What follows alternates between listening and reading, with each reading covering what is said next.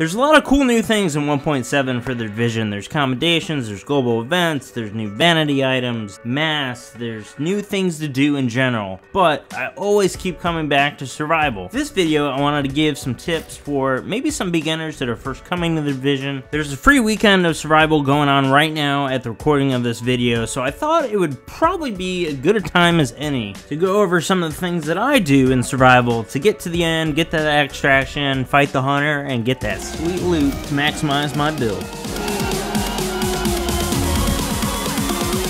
Hey everyone, it's Matt here, aka Tech Ranger, and today I want to talk about survival because I love this mode. It incorporates so many things that I like from video games. It has kind of like a similar layer of like the looting from something like PUBG or H1Z1, but it combines it with that Division flair. You can do it in PvP, you can do it in PvE. Obviously PvP, you're going to want to play a little bit more passive, but I think these tips overall will help you whichever mode you play because you don't want to die like this. Before we get started, I do want to say this is by no means a definitive guide to play survivals because I know everybody plays a little bit different, but this run is something that I did earlier in the night and I had some success with it. I had some failures, so I'm going to go over those in the video and just kind of what I look out for and that sort of thing. So let's jump into it.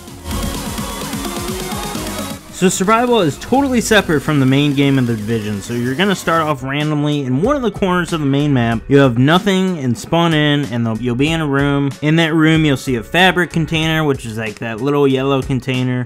There's going to be a crafting bench. There's also going to be a medicine bag, which will either, well, most likely carry painkillers at the start of the match, but once you get out in the map, there's going to be those medicine bags, and you're going to want to grab those because you have an infection, and that infection is just going to keep ticking down until 0, until you die. So when you first start out, just grab everything in that room. Don't craft anything. Just grab the fabric and go. You can use it later. You use fabric to make clothes, but the only clothes that you can make with one green fabric isn't really much, so you might as well just play your way and try to get in your fire barrels to get warm until you get to where you need to go. So 24 players are playing survival, so 23 other players are playing with you. There's these chopper crashes around. They're probably going to run to the chopper crash first, but the chopper crashes really don't have a lot of materials as opposed to like a parking garage or some of these other buildings that are kind of on the map.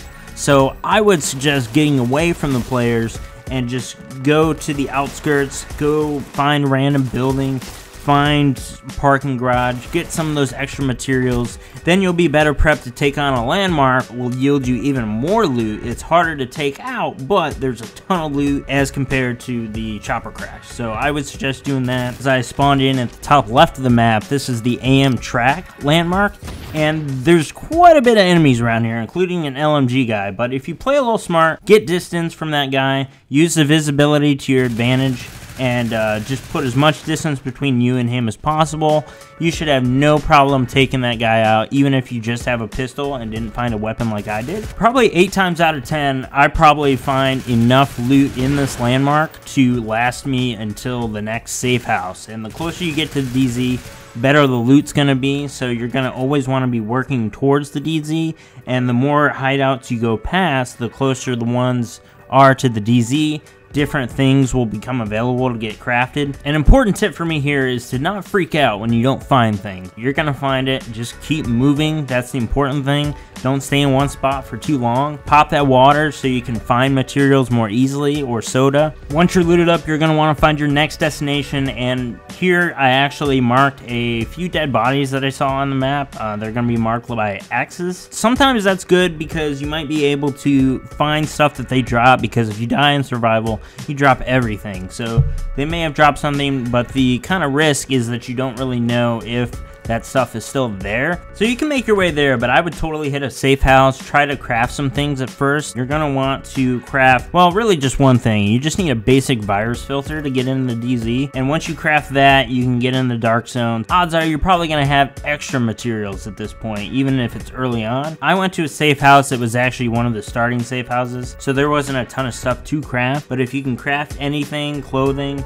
just do it because it's just extra for you. Mods are pretty great because they improve your weapons, but in survival it's even better because it just puts you at that that much more of an advantage over NPCs, not to mention if you're playing PvP and you're playing against actual players. Also, hopefully at this point you got some electronics and was able to actually craft a skill. I suggest getting the Pulse skill, because Pulse will give you another advantage over NPCs and players, because you'll be able to see them in the low visibility, and then you can also use the low visibility, like I said before, to your advantage, even more so now, and see where the enemies are positioning themselves around you so that you can get around them, so you can win pretty much any gunfight if you play smart. You'll want to engage in every gunfight, because you never know what the NPCs are going to drop. You could get a purple piece of gear with awesome stats super early in the game before you even get to the DZ, and you're in really good shape. Like in this run in particular, and that chance will only increase the closer you get to the DZ. Just know that the enemies will also go up in difficulty, so you're going to see more purple bar enemies, you're going to see more yellow bar enemies. With that said, along the way, if you happen to run across a landmark, go for it. If you happen to run across a crash site, go for it. If you're running low on meds and just happen not to find any because, you know, RNG, I would keep the kind of extracurricular activities to a minimum, and now since you already have a basic virus filter,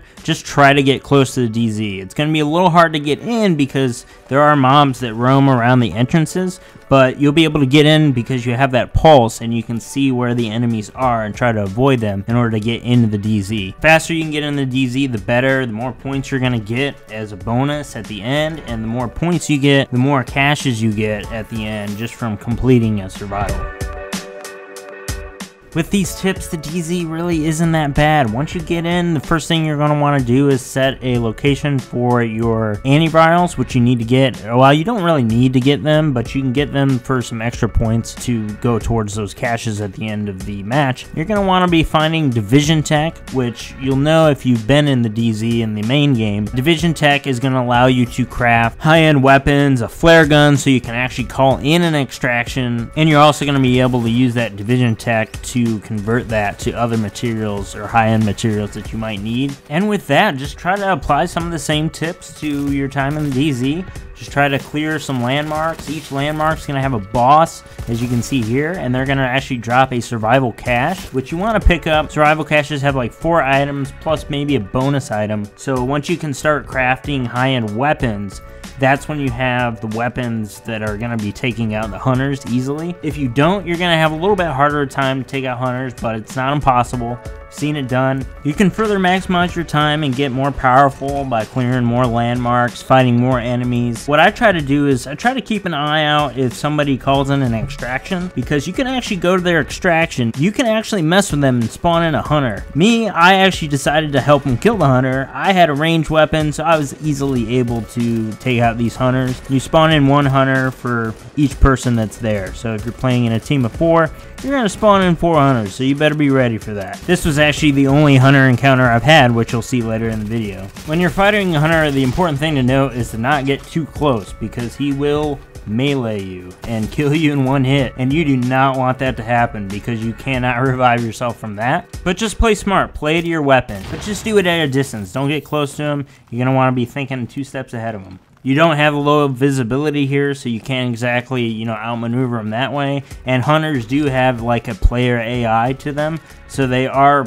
pretty smart. So you're gonna have to think maybe 1-2 steps ahead of them. But if you have grenades and you have a high-end weapon, that should be no problem for you. So when the hunter's gone, then he's gone. He's not going to spawn back. I mean, unless somebody else hijacks your extraction. Sometimes in PvP, people will wait for you to call in an extraction so that they can go and hijack it, you know, kill you, and kill the hunters, and then they get all your loot. So I hope this video helped some of you that have had some trouble with survival, or maybe can't necessarily extract, just have some trouble getting into the dark zone and that sort of thing. Let me know if it did help, and if you guys have any other things that you do that you find helpful during survival, definitely put them in the comments down below. I'd love to hear them because I know everybody plays a little bit different. And with that said, I will catch you guys in the next video. Thank you very much for watching, and have a great day.